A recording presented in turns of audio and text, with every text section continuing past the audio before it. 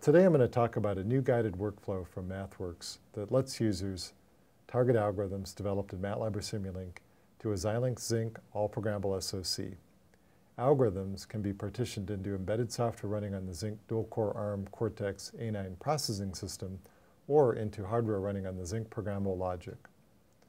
This flow is tightly integrated into design platforms such as our Xilinx Zynq-7000 All Programmable SoC ZC702 evaluation kit to provide systems engineers and DSP embedded software developers with a way to rapidly prototype on a Zynq device without having a hardware design background.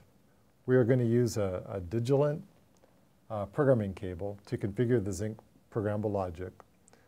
We'll also be using a USB UART to download a Linux application that will execute on the Zynq processing system. We will also use the Ethernet cable to connect the Simulink model design running on the Zynq device in external mode, and this will allow me to dynamically modify and monitor some simple design parameters like gain and control settings. So here I'm going to show you a short demo of how we take a simple design, which is an LED counter, and how we can target the Zynq device on the ZC702 board using the MathWorks guided workflow. So the first thing that I'm going to want to do is like any design, once you put a design together, you want to go ahead and simulate it.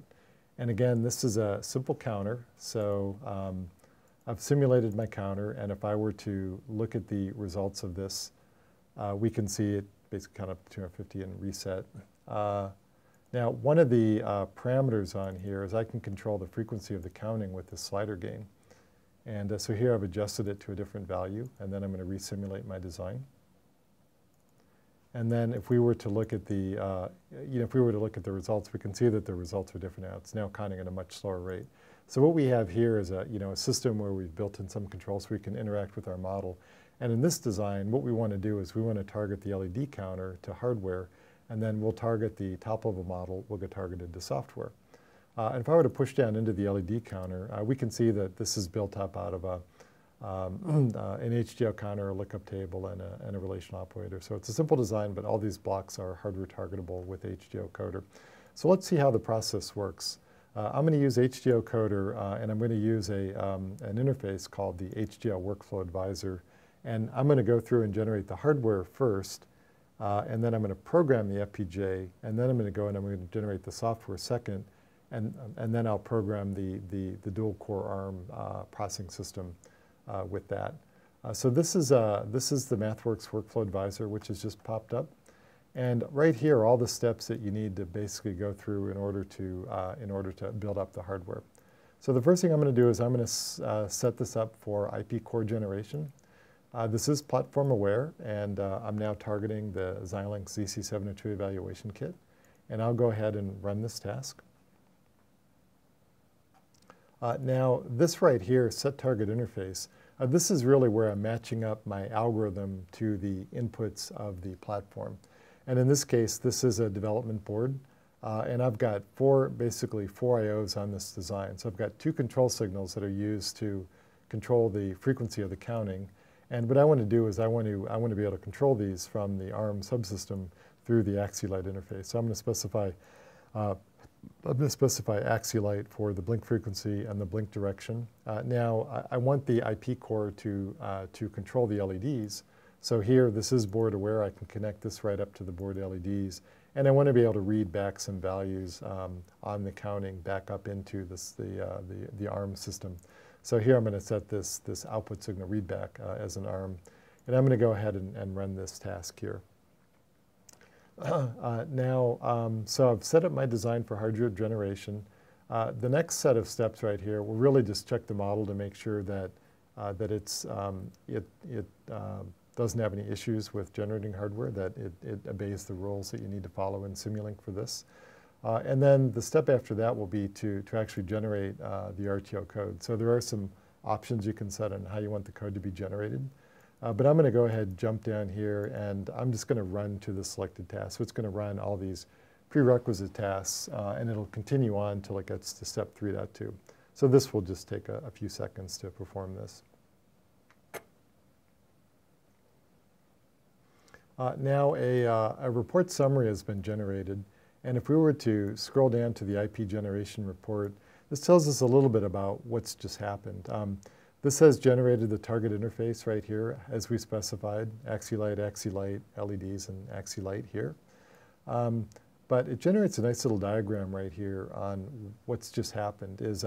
We've taken our counter, which is the algorithm for MATLAB or Simulink block, and we've specified that we want some of the I/O to be connected to the AxiLight.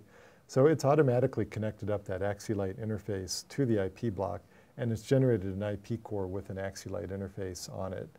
So we've essentially generated everything in this orange box at this point. So the next step now is to integrate this into a complete embedded design for Zynq and then generate a programming file for it. And that's what we'll do next. So this gets down to the embedded system project. So here it's going to create an embedded project, generate a software model, and build a bit stream. And I'm going to go ahead and run all the way down to the build bit stream generation step.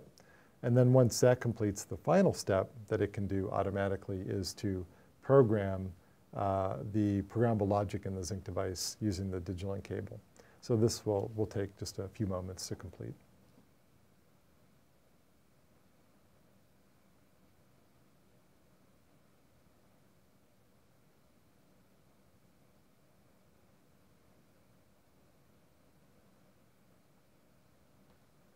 So place and route is finished, and the last step is to actually program the Zynq device using the digital link cable.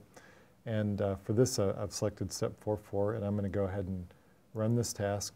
And when the device gets programmed, if we keep our eye on these LEDs right here, we'll see that once it's programmed, we'll see that the LEDs start to count. And that's happening right now.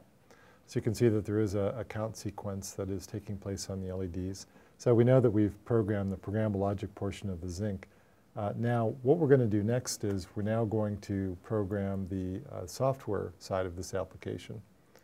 And so in order to do that, I'll bring up the model again.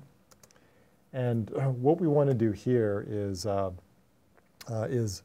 we're going to set up this, this software generation for what's called external mode. So we don't want to just deploy the software, but what would make it even more useful is if we can connect up our system model to the hardware in the process. And to do that, I'm going to go in here and I'm going to set up my simulation configuration parameters. And under code generation interface, I'm going to set this up for external mode. And this is going to use the Ethernet cable to connect between the two. So I need to give it basically the Ethernet address of the ZC702 board. That's 192.168.1.10 is the value there. And I'm going to hit OK. And then what I want to do is I want to simulate for infinity. And then I also want to set up the simulation here for external mode as well. So this is set up for external mode. And then what I'm going to do is I'm going to go ahead and do what's called build model. And this is going to generate the software and the interface files for this.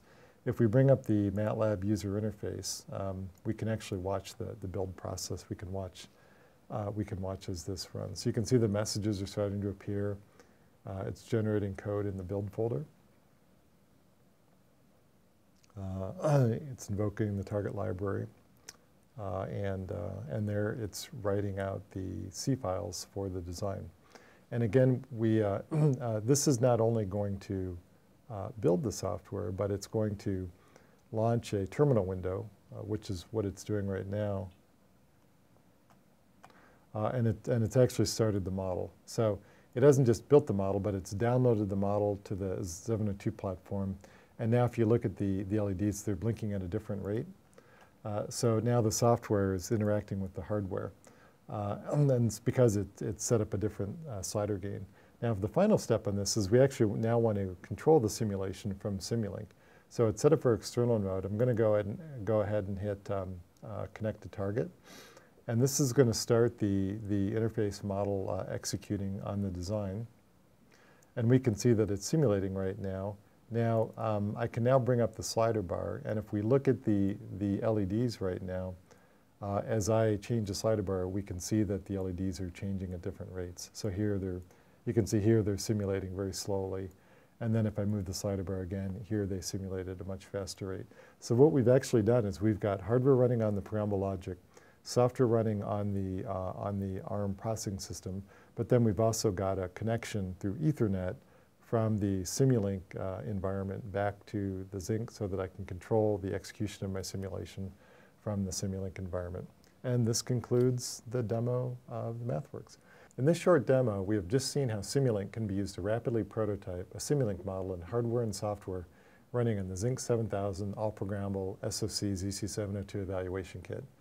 This flow completely abstracted away the hardware design steps to provide a flow that can easily be used by systems engineers and application developers who are familiar with the MathWorks.